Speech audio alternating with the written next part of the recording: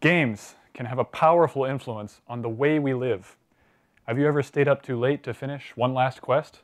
Are you hypnotized by managing a virtual farm? Now, what if that energy and focus could be put towards getting enough exercise?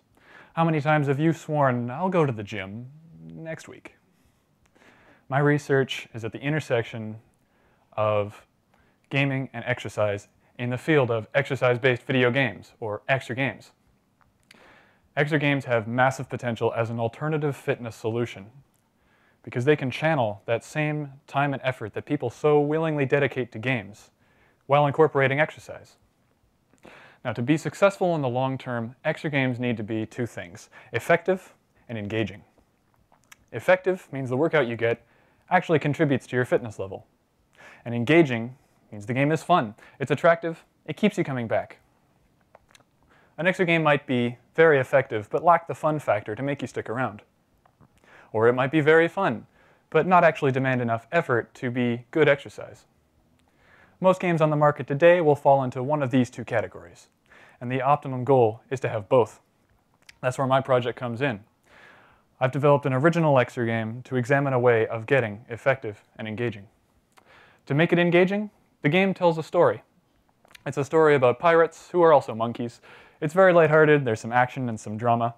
My hope is that players will engage with this story while maintaining an awareness of their performance throughout the workout. Suddenly, you might find that your main goal for doing these exercise moves is not to trim your waistline, but to get to the next chapter. And to make it effective, the game will automatically adapt its challenge level, getting harder or easier to suit the player. I'm joining many modern exergaming studies in using a heart rate monitor to keep track of how hard you're working while playing.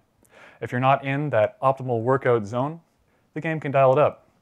If you're going a little too hard, the game dials it down. To be successful in the long term, it has to be just right. And here's the kicker.